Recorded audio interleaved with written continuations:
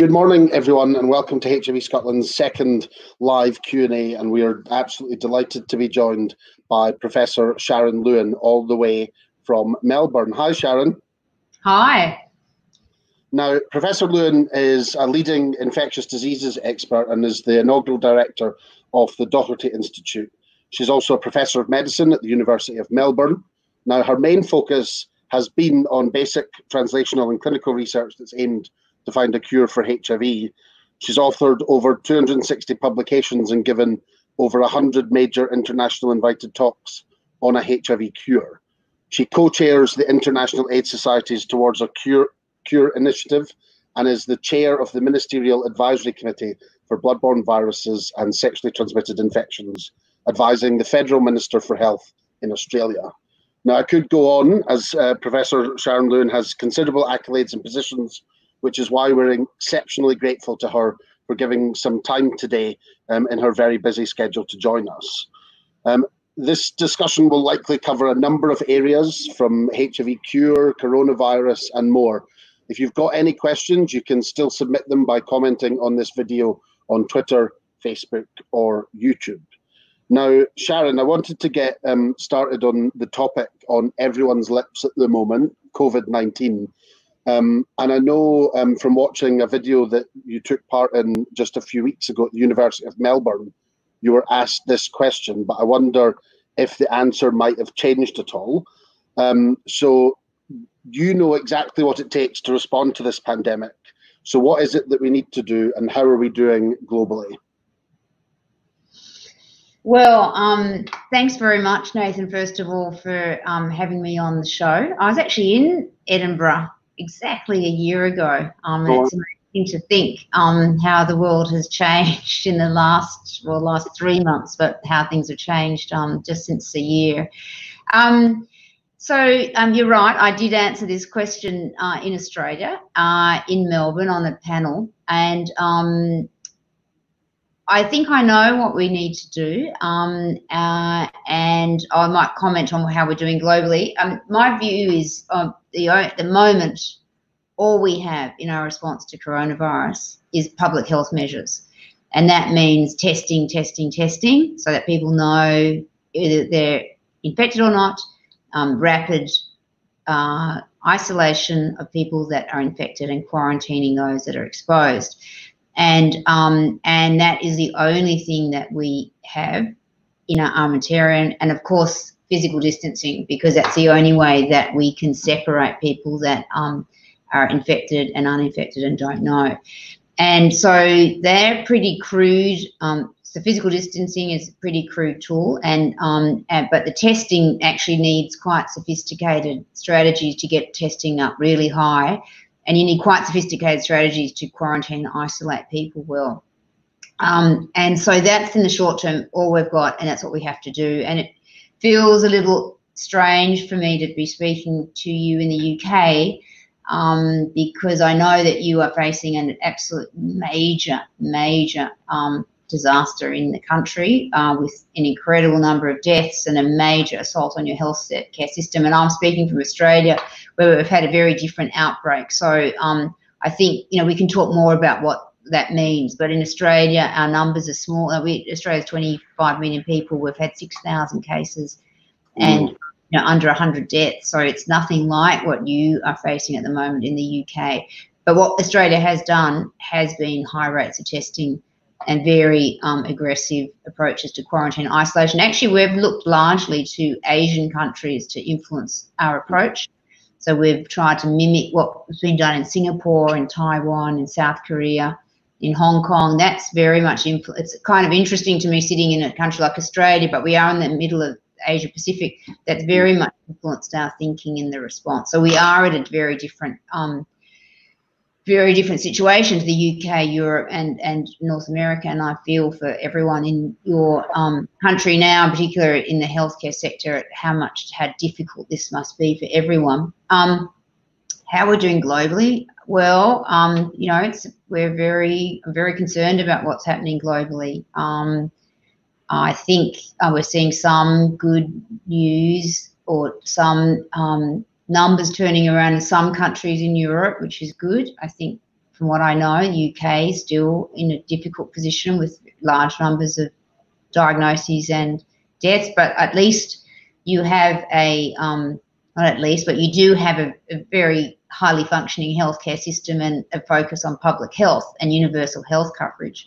And I think once UK ramps up its testing and all the things I talked about, I'm sure we'll see things turn around. But I'm really worried about what's happening in the US, where again, they will have fantastic technologies and they are ramping up testing, but the politicising of public health, and because there's this big economic impact of COVID-19, we're getting very unusual separation of what the science is telling us and what, you know, business leaders are telling us, and that is worrying me greatly. And then, of course, what's happening in low middle income countries, I don't think we've even really begun to appreciate what will happen or what is happening in those countries.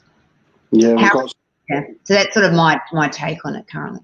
We've got some questions about that coming up, but I just wanted to pick up a bit on that politicisation, you know, and I guess because of the impact on the economy, which is very different from the HIV pandemic. I guess that's what probably makes them both different. Is that it's not everyone being told to stay indoors at that time in the 80s and 90s, but now we've got public health experts battling with economists and business leaders to try and get over this pandemic, and we're seeing that in the UK now, where even the support for businesses to stay closed and stay safe is starting to be rolled back, which is going to mean that either businesses open and risk people's lives, or they have no money and can't afford to live. Yeah, I mean, I think, you know, the situation is clearly different because, as you say, COVID-19 is affecting absolutely everyone, which was different to HIV, and then having this big impact on the economy. But the principles are the same for me, in that when you make effective public health decisions need to be informed, you know, by science and the community, and have strong leadership. And those three ingredients were key and are key for HIV, and they're still key now. So ignoring the science doesn't make much sense either, because if you do the economic analysis of having a surge of people hit your hospitals and these deaths, and then go into more severe shutdown, that's not good either. So we have to be having responses that are evidence-based, and also, you know, fantastic engagement with the community, because it's the only way you can take people along with you. And I mean, HIV, of course, was very challenging, but this is challenging at another level because you have to take the whole community with you. So how do you get, you know, trust in policies that hurt you from a whole community? It's kind of interesting to see in Australia what has worked and what hasn't worked, and what gets people to,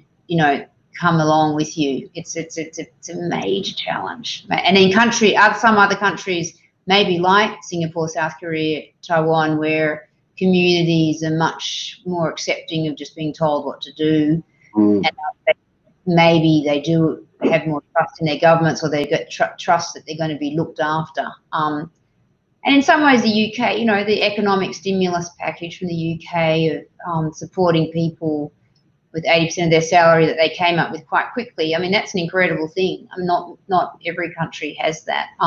Anyway, so it's still that same interaction between science, community, leadership, and you cannot have a public health response that's not informed by the evidence.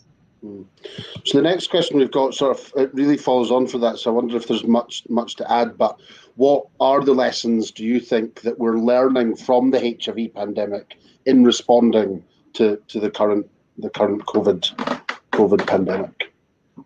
Well, I think there are the public health issues that I talked about, and community, you know, which are, again, are evidence informing policy, community engagement, and at a totally different level because it's in all communities, but it's still absolutely important. Stigma and discrimination, still really important. in not so much around whether you have the disease or not. I haven't heard that many episodes of stigmatization around that, at least in my country. But there's this stigmatization of, who the origin of the disease and this whole, narrative around China. And we have seen in Australia earlier, less so now, discrimination against people of, Chinese ethnicity. So terrible discrimination. And so, that's sort of something that's very similar.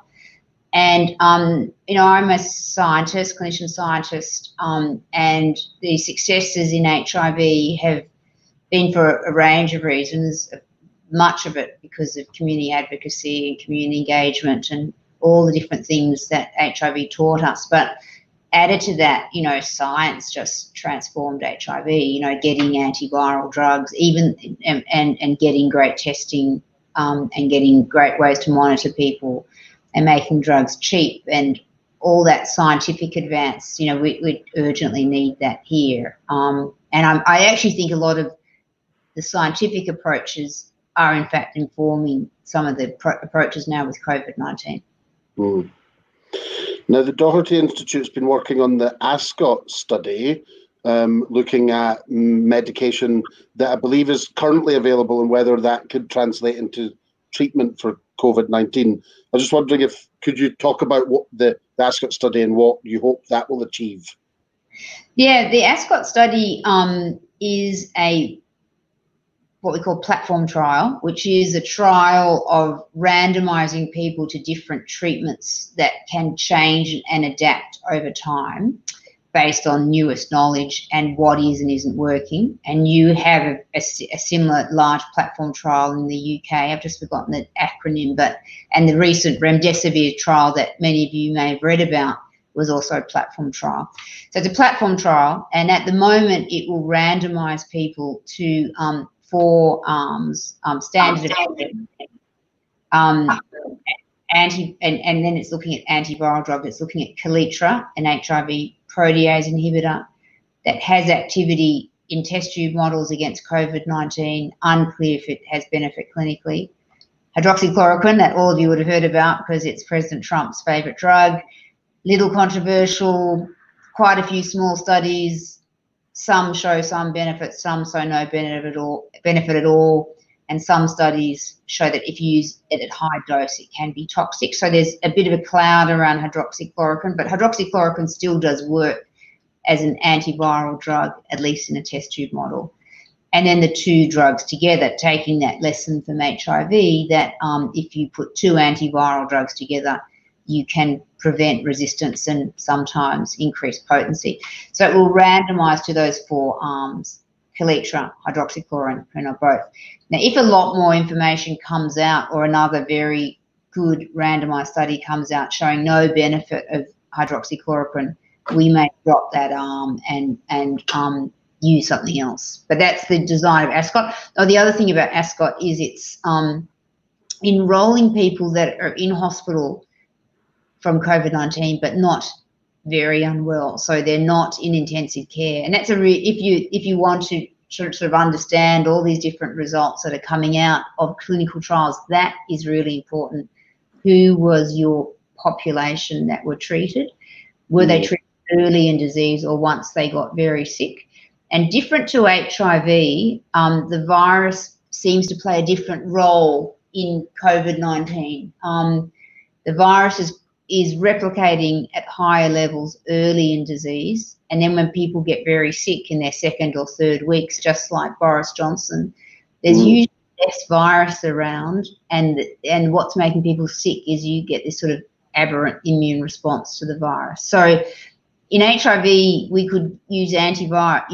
Antivirals work at any stage of the disease, whether you're super sick or very early. The virus causes all of the problems. It's a little different in COVID-19. You've got virus there at the beginning, but then it's the immune response that's causing the problem. So when you're looking at these studies, it's really important to think about who are the population enrolled. And ASCOT will look at a population of people that have mild to moderate disease, not in intensive care. Now, following on from that, Patrick Strudwick, who's a journalist from BuzzFeed, I spotted this morning as I woke up, was asking a question on this sort of topic. So I asked his permission if I could ask you the question, because he asked if coronavirus symptoms can last weeks or months or appear to bounce back. Could that be a reaction like HIV reservoirs, where latent cells lie dormant, hiding from the immune system and from treatment and ready to replicate? Yeah, very good question. And I'll just, the short answer is no. I don't think there's a long-lived form of coronavirus. Coronavirus is an acute infection. You make an antibody response to it, and most people clear it and have mild symptoms and clear it over 2 to 4 weeks, essentially, clear the virus completely. And then you have about 20% of people that get much sicker with it and end up in hospital, and about 5% that get really sick with it and end up in intensive care. And usually that's because of this over-exuberant immune system. But I think what that journalist is referring to is that some people can have a positive throat swab, which means you detect the virus in their throat swab for weeks, out to 3, 4, 5 weeks. And what does that mean? And then some people have had positive throat swabs, then it's gone negative, and then it's gone positive again. And that's what's raised this issue of can you be reinfected, or do you have this chronic reservoir? And I think that's unlikely. Some people just excrete virus for a prolonged period of time.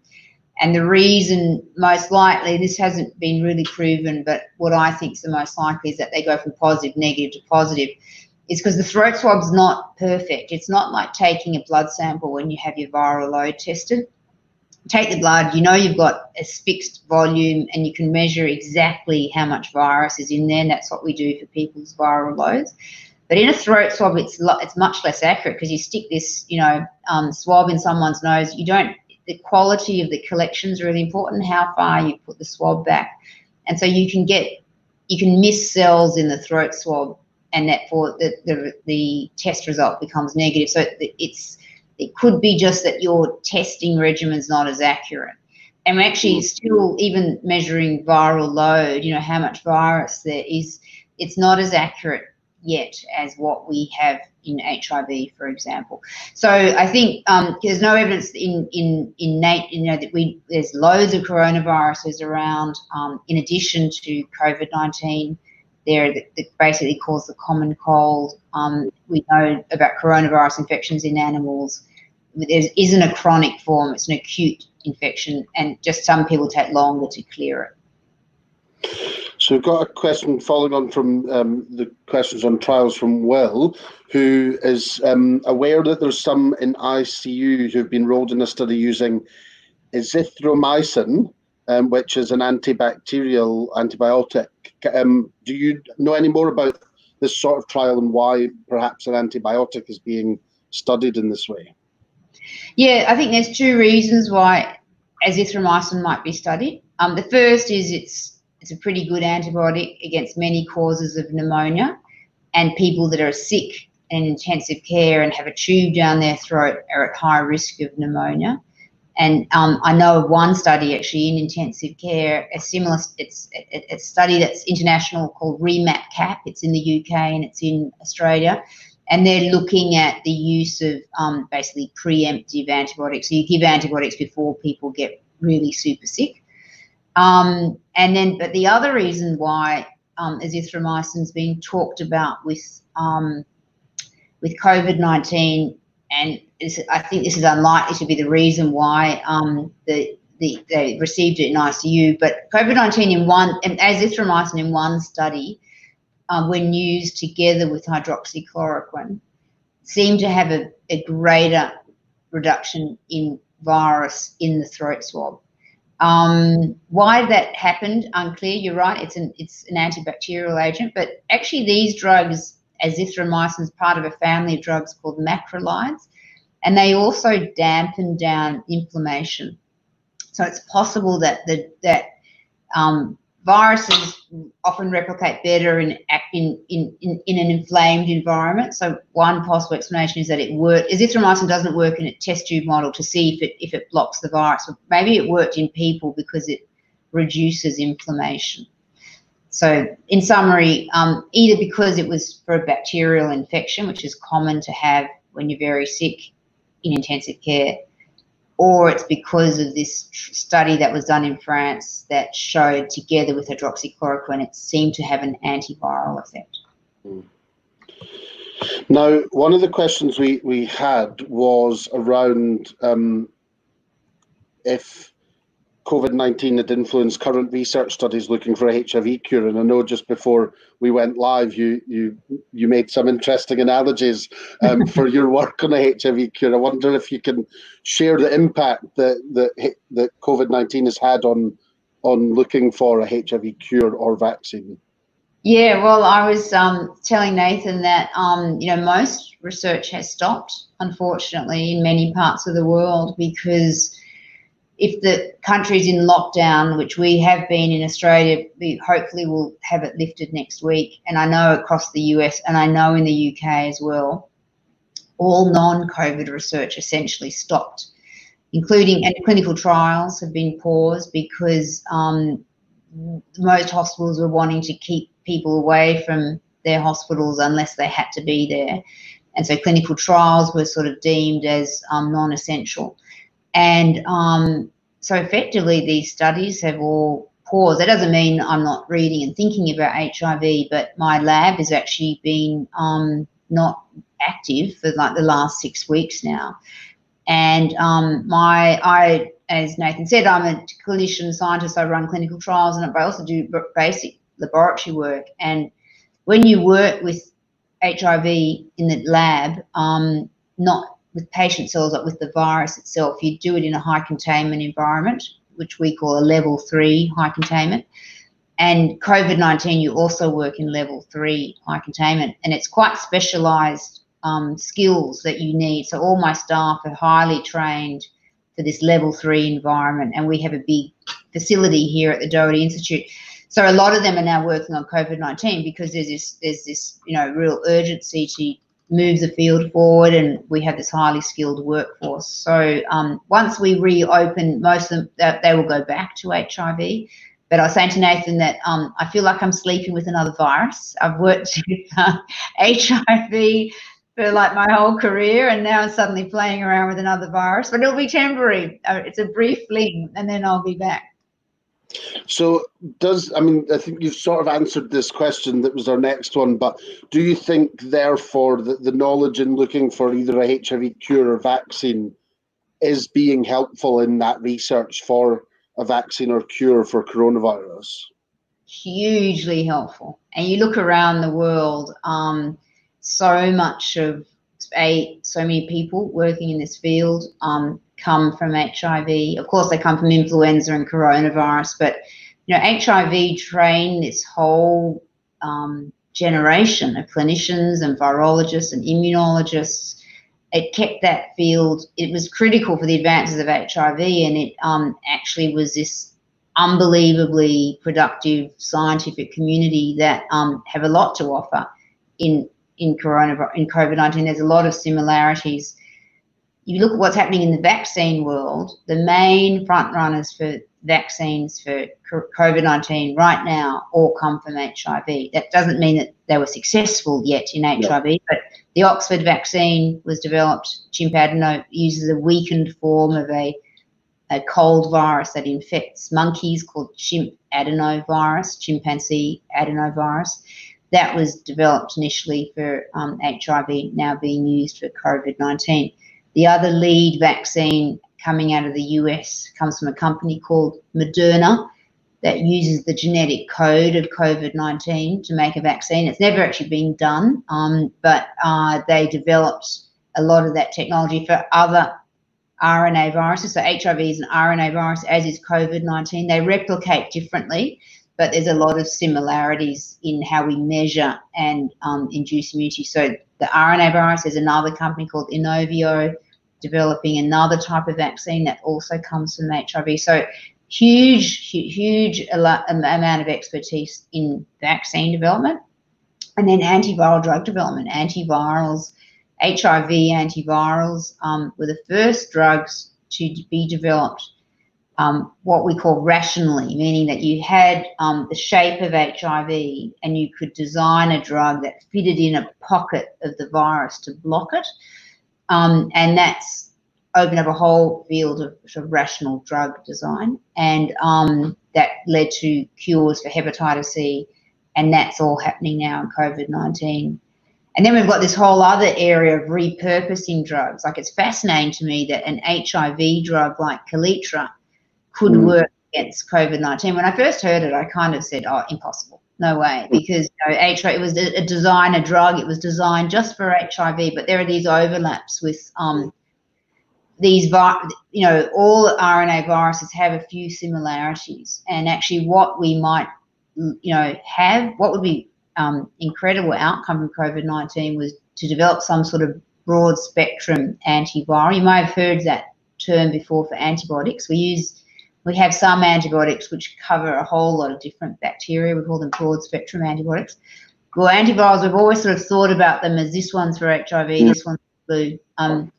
For some of the HIV drugs work against hepatitis B, but we might develop more or have, work out ways to develop better broad spectrum antivirals. So I think the knowledge, and then there's just so many different parallels. And then the whole, and PrEP, that's another really. I was just about to ask about that in terms of, when you said specifically Kaletra being used specifically for HIV, and then I was thinking, is there something in those kinds of studies, whether it's PrEP for people that are using it as PrEPs or HIV negative and using it to prevent HIV, or is it people that are using these drugs because they're living with HIV, and is that preventing them getting coronavirus as well?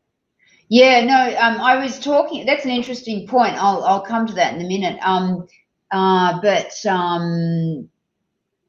The concept of PrEP, that you can take an antiviral drug to prevent you getting infected, was pretty much a game changer. Most infections aren't treated like that, or prevented like that. You can, for example, malaria, you go to a malaria area, you take malaria prophylaxis, that is PrEP.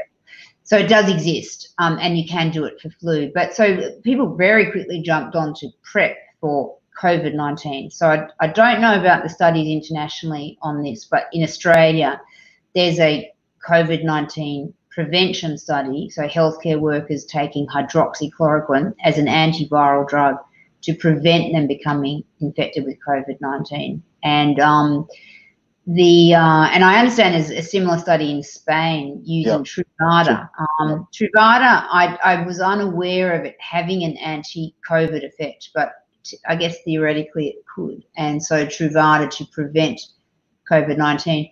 And I haven't seen any kind of convincing data that people on antivirals for HIV or for PrEP are less likely to get COVID-19, except that, and you probably, I don't know whether you've discussed this before, but what has been published is that people with HIV on anti-HIV drugs or off anti-HIV drugs don't seem to do worse with COVID-19 than if you didn't have HIV, which is really interesting because it's different to most other infections.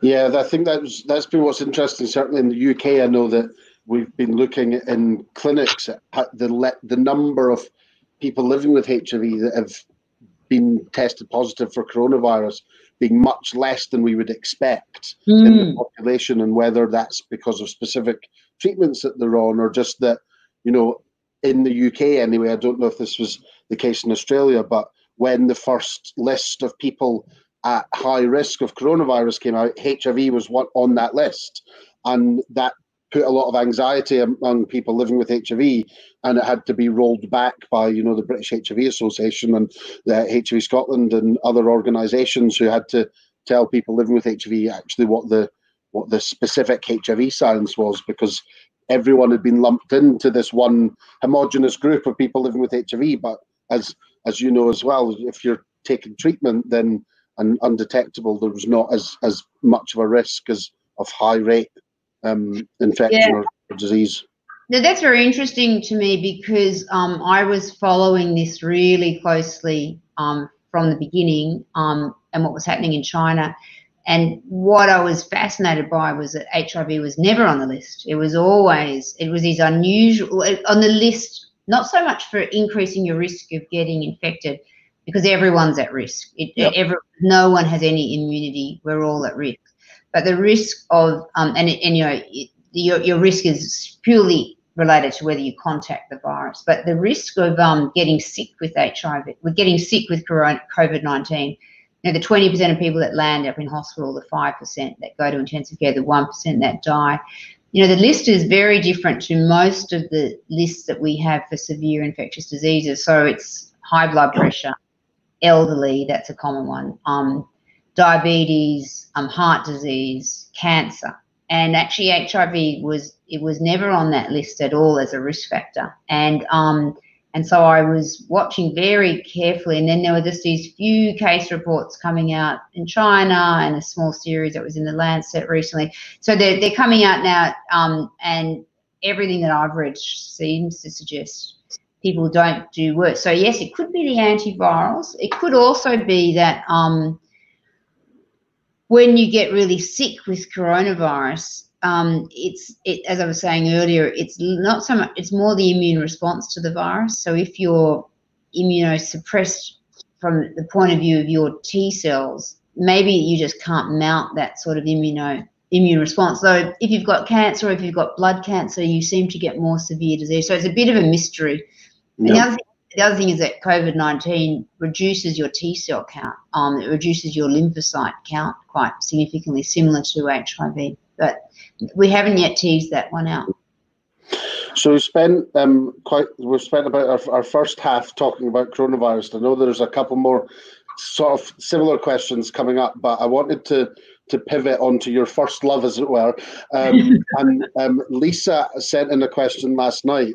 That there's a couple of questions actually about this that I thought were quite interesting, about whether you, as a HIV cure researcher, get annoyed at people encouraging the media to trumpet about a cure when they're only in early stage trials, and how this might impact, how the search for a cure is seen by the public. Yeah, my experience is it's very rare for researchers to encourage the media to talk about cure. It's usually the opposite. The media like to trumpet that it's important that there's been this big advance, because they just don't like writing things like, it's a small step, it doesn't mean it's a cure. They like to, and actually my experience is even when you talk to them about that, like, this is a small step, it doesn't mean it's a cure, it gives us some encouragement, whatever it is, they may put that in the article and then they slap this headline on, cure for HIV from Australia. And it's off, and then the journalists tell me it's my editor made me put on the flashy hit. So I think it's very rare. Most researchers are usually very conservative about, and they know what it means just to get a small signal in a trial. They know it's not, a cure for everyone. So I think it's a bit about how scientists communicate. Maybe we can always do better. It's a bit about the journalist, a bit about the editor wanting to make headlines. And in the end, it causes tremendous confusion and there's huge interest in this, like with the London patient or all the patients that were cured, the media, there's just huge interest in it. So from both the media and a community level, so it gets covered, hugely. Though interestingly, COVID-19 hit in March when, the update on the London patient was presented at the big meeting in Boston.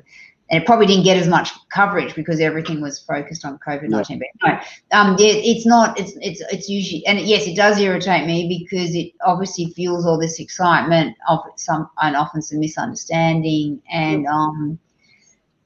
it's not good for people living with HIV either. Yeah, so the next question follows on from that in terms of, does that media interest and you know, that sub-editors putting up a nice big flashy headline, does that then fuel some negativity when a cure trial fails? Or is it the kind of thing that, you know, I hear from some people living with HIV that they don't want to be involved in any discussions about a cure because they've been led up the garden path so many times by the press and the good news stories that are coming. Then when they fail, they feel really disappointed and there's that negativity. So do you get that feeling as well, that high media interest in early stage trials is fueling that negativity when they fail? Yeah, you know, I haven't experienced that so much. Our focus a bit in Australia has been to try and provide lots and lots of education around cure to community. And the reason why, and obviously we don't capture everyone. We'll only capture a subset of people that are interested. But we do run a lot of community events. We, I mean, not me, we know in partnership with community.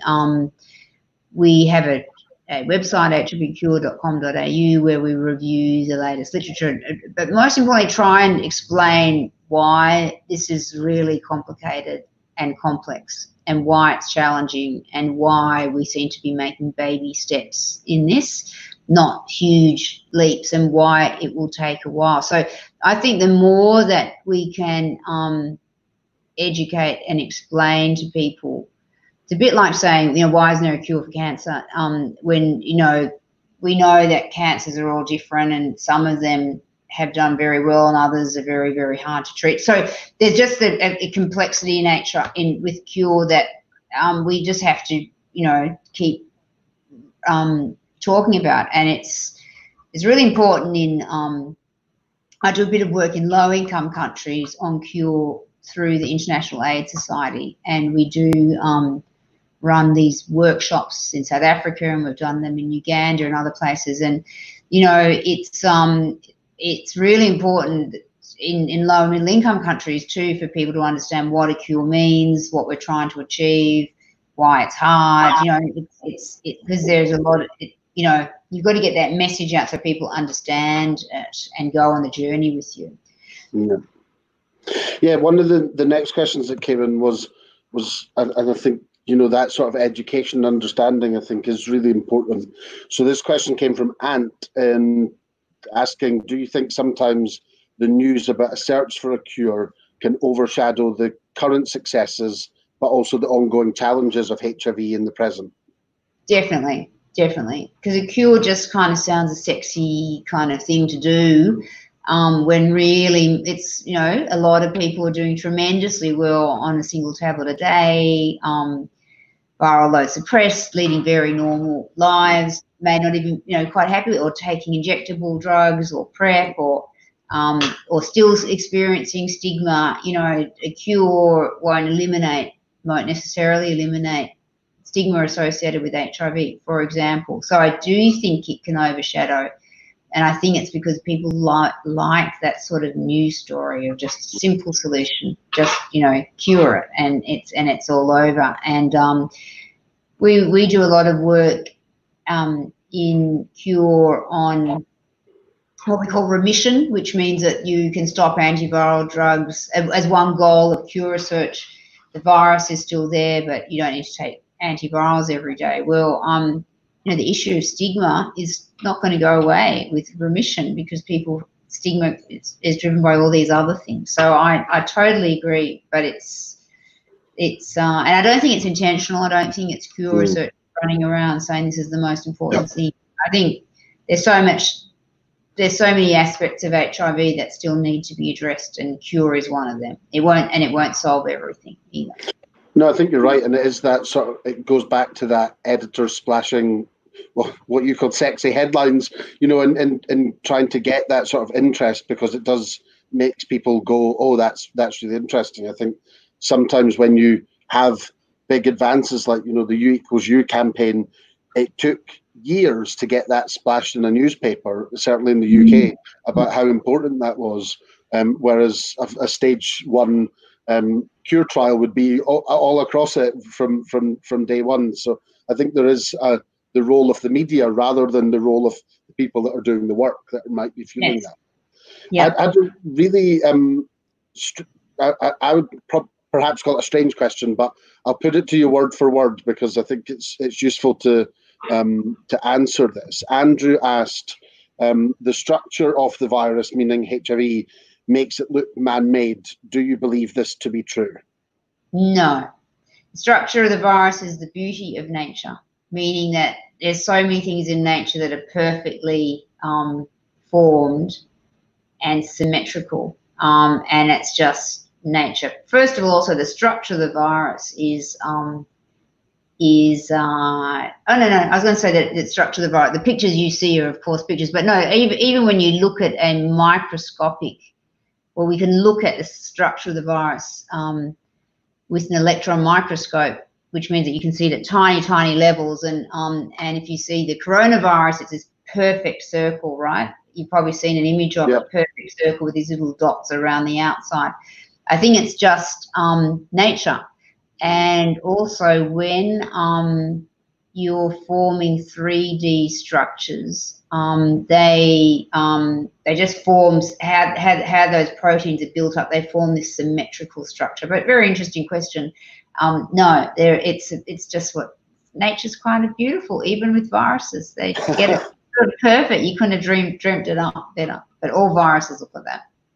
So there's been a couple of questions on specific key populations of people that perhaps living with or at risk of HIV and how they might be involved in cure research or vaccine research and not.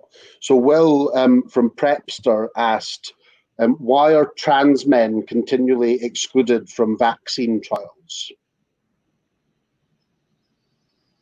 Yeah, I don't have any reason for that.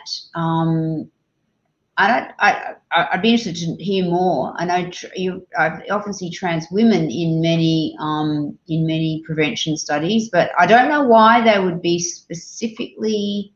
I think with PrEP it's a little different because it's related to dosing potentially of what you might have in a trans woman or man. But I don't see a reason why a trans man would be excluded from a vaccine study. I can't comment on that. I don't know anything about that. Okay. And one on women and the search for a cure. Nicoletta asked, is the search for a cure gender neutral? And what considerations are made about women's reproductive health and women in the menopause when we're looking for a cure? Yeah, I think there's lots to know about. There's lots of potential ways that gender has an impact on cure, and that's so enrolling women in these studies is really important, and studying women more for cure studies is really important. And there's a few reasons why. The first is that estrogen, one of the main hormones at high levels in women that obviously decreases in the menopause, can have a direct effect on how the virus replicates in what we call latency. So when the virus goes into hiding, how hidden it is important in clearing the virus. And so female sex hormones alter how active or silent the virus is on treatment. We know that now. The immune response also responds differently in women to men. So they will respond to vaccines and drugs that are used to stimulate immunity if you're male or female. And so it's really important that we can study more and more women. In Australia, where 90% of people living with HIV in Australia are male and less than 10% female, we enroll very few women into our studies. It's usually in that range of about 10% maximum. But in other countries where HIV occurs with equal frequency in men and women, they do very well at enrolling women in studies. For example, South Africa, there's some really excellent cohorts of women being studied in HIV cure studies, but it's not really replicated around the world. Yeah. Now, Barbara asked, she submitted a bit of a comment in the question. She said, we're now many years forward since it first emerged as an AIDS-related disease, even before we recognised what is now known as HIV. What have we learned about the cause of HIV that we might then be able to learn how we prevent this type of virus happening again? And this is probably apt in light of COVID-19. Is it something about our different research methods that we have to adapt, or is finding a cure for something like coronavirus or HIV realistic? Yeah, that's an interesting question. First of all, just about the last comment, a cure for HIV and for coronavirus, they're actually quite different challenges, because HIV is this chronic infection. It gets entwined into the person's DNA and it stays there forever, even when they're on treatment. And the big challenge for a cure is working out where it's hiding and getting rid of it. Very, very challenging. In coronavirus, you don't have a long-lived form like that. It never gets into your DNA, and people clear it. Some people might take longer, but everyone does. And some people, of course, die from it and never clear it. But people that survive clear it. You don't have ongoing coronavirus infection. So I always, the word cure is interesting. It's confusing, but I also think we need treatments for coronavirus and we need a cure for HIV. They're sort of different. Yeah. And just about the origin, I mean, it's, the origin of HIV is it came from an animal, from the chimpanzee. That's very clear. And it made a species jump. So this virus, which was, living in an animal, somehow changed to become able to infect humans. And then it must have, which is a very random and unusual event. And we now know that this did happen in Africa, and it would have happened from blood exposure to animals, which is happening all the time, to monkeys, which is happening all the time. But there was this, a random event of a species jump, and then what gave HIV its capacity to spread everywhere, then that could be human-to-human transmitted. And it is very similar to COVID-19 with this species jump from bat to human, not sure still how it happened. And then the virus getting better at infecting, going human-to-human transmission. So I think the common thread here is around animal-human interactions that are part of our ecosystem, I guess, happen, and we need good ways to detect and respond to them. HIV, it happened, and then it took, I sort of say that COVID-19, the best thing for a virus is to spread when someone's completely well, because that means the virus can get further, it can survive longer, because it can spread while you're well. So HIV was the master at that. And that's one advantage that COVID-19 has got over previous SARS, that it could spread while you're completely well. So I think these viruses that move from animals to humans, I think it's part of life, and we have seen more of it in the last few decades, particularly the last decade, and we'll see more of it. And we need to get better at, there's a whole lot of issues around climate change and how people live, but we need to get better at diagnosing and responding to them. Yeah. So you mentioned that you're doing some work, or have done some work, in low-income countries, and this next question I think is quite relevant to that. In both HIV, but also treatment for COVID-19, in terms of what do you think the challenges would be at ensuring a cure for HIV, or, as you put it, treatment for COVID-19 reaches every part of the world? Yeah, I am very involved with that, and I think with HIV, it's something we have to really make sure happens.